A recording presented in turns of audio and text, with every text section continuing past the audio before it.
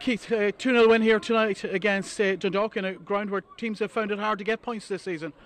Yeah, no, absolutely. Dundalk have been in great form, and we were very wary coming here tonight of the threat that they posed, particularly here at home in Oriel, particularly with the bounce that they've got since John's arrival at the club and how well they've been playing. So we got ahead in the game. We're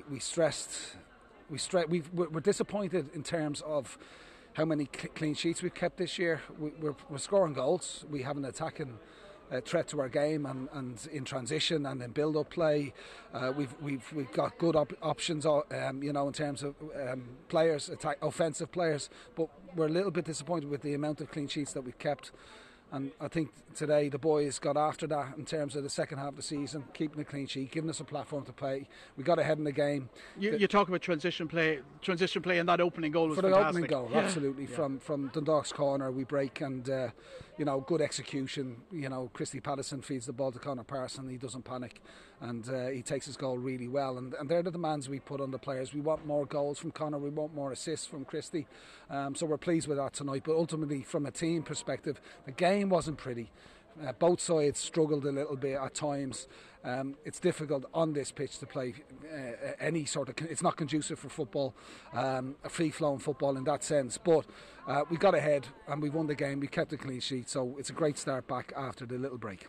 Yeah, that second goal before half-time was a huge boost as well. It meant you come out in that second half, and the real target presumably was to stay organised and stay comfortable in the game.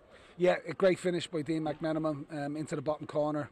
He backed himself in that scenario, confident. Dean has been really, really good since he's come back into the team. His attitude has been fantastic, and he's shown his value to us again tonight. Second half, we stressed the importance of trying to play the game in the opposition half.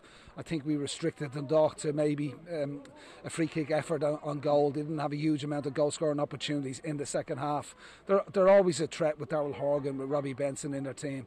Good players, good offensive players, and they'll take advantage of any defensive lapses. But thankfully we kept a clean sheet tonight. Boys were full in concentration, and yeah, listen, it's a great start back.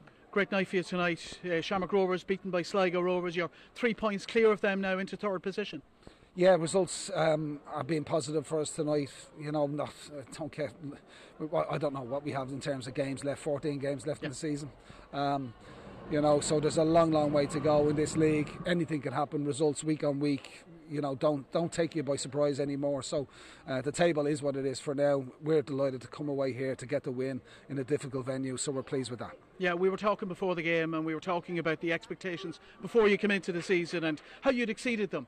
Now that you're in third, is that what you're going to be telling the players, that where you want to be, where you want to stay?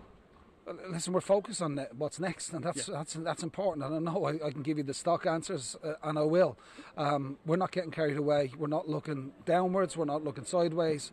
We're focused on our objectives and what's next. So we've a big game against St Pat's next Thursday at home. Hopefully we'll have a big support, because there will be a big travelling support from St Pat's, I'm sure. A great game to look forward to, and that's what our focus is on the next game, purely. Well done tonight, Keith. Thank you. Well done.